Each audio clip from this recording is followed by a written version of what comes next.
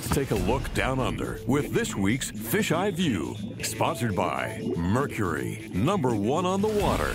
Anyone with experience chasing largemouth will agree they can be a moody fish at times. Despite your best efforts, they simply turn you down over and over. Then, for reasons known only to them, suddenly take hold and eat your bait.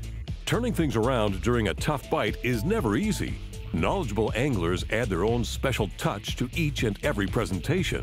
That little extra shimmy, bounce, or vibration can make a big difference.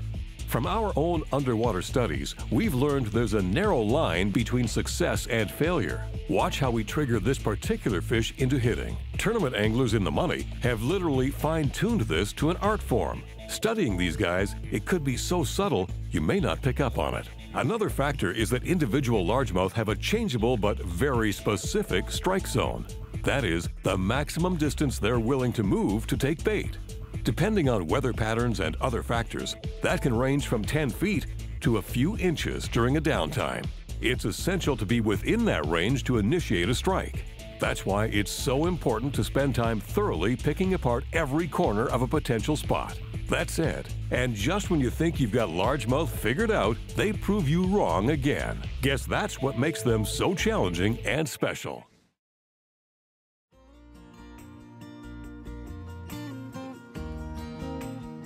More than anything else, weather is the biggest factor to make or break any day on the water.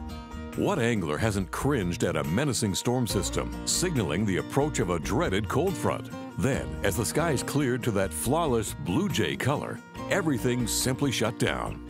It's a fact that all fish are affected by cold fronts, some more than others, none more so than largemouth bass.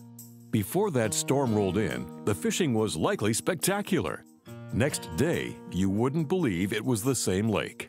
Even so, it's contradictory to the fact that some of the biggest largemouth out there have been taken under these very conditions, and on a day when few, if any other bass were taken. Why this happens isn't clearly understood. Perhaps it's the sheer bulk of top-end fish that requires they take in more food. Or it could be the lack of competition from smaller bass. One thing is certain, largemouth hold tight to cover, and they won't move far, if at all, to take food. It can be just this bad. You basically have to land it on their noses to elicit a strike. This demands an ultra-slow approach, working deep into heavy cover.